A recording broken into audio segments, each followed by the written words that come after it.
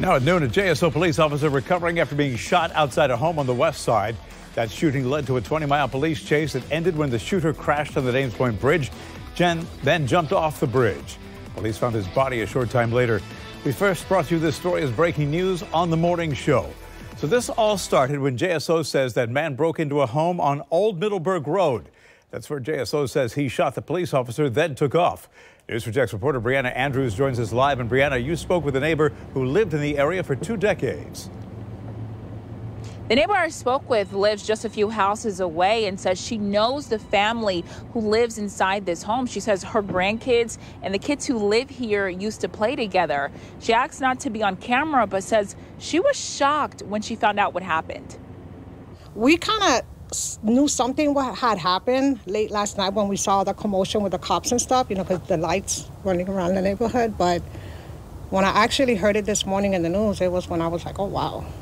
Yeah, and there was an actual shootout. Did you hear anything? Nothing. That's the thing. We didn't hear no shots or nothing. Officers say they were ambushed when approaching the home around 10:50 last night, which led to the shooting. The officer shot had on a bulletproof vest, which may have saved their life. They were taken to the hospital and later released, but suffers from serious bruising.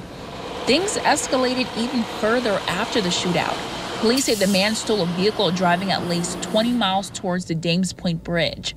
While driving, police say the man shot at the officers again. Eventually, the man crashed a vehicle at the side of the bridge, hopping out and jumping into the river. Police say they saw him swim and then disappear.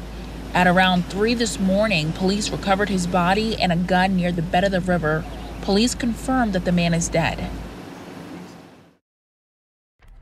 And investigators have been out here collecting evidence for hours. It's still a pretty active crime scene with multiple police units here. And you also can look and see investigators right there in front of the home canvassing the area. Now, if anyone has any information, it's urgent to call Crime Stoppers. Remember, you can remain anonymous. Now, as we learn more details, we'll have all the information on air and online. But for now, though, I'm reporting live.